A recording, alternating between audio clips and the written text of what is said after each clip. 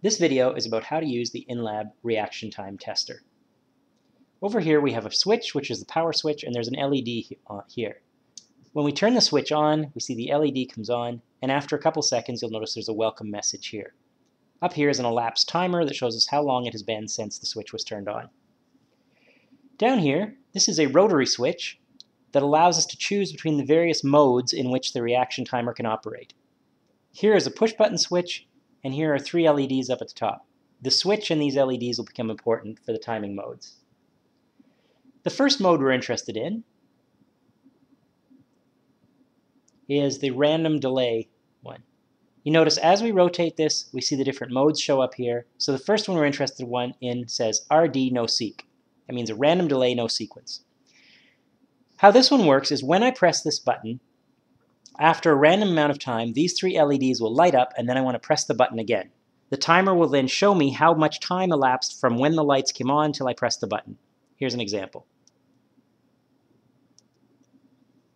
It says 495 milliseconds. You may have noticed the display said get ready right after I pressed the button. Here we go again. 594 milliseconds. So that's the time it took from when the LEDs lit up until I pressed the button. The other mode that we're interested in is called fixed interval.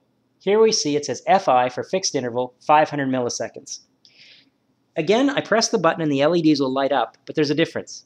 In this case, before all 3 LEDs light up, first one will light up, and then the next, and finally all 3 of them together. Each step in that sequence will have a delay of 500 milliseconds. So this allows me to anticipate when they're all going to light up together. Here we go. 269 milliseconds. Again, that's from when they all 3 light up till I press the button. Here we go again.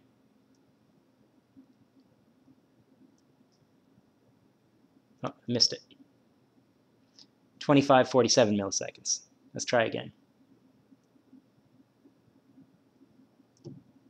390 milliseconds. Again, usually these times will be lower than the other times because we can anticipate what's going to happen by the sequence of the LEDs. So that's how the reaction timer works.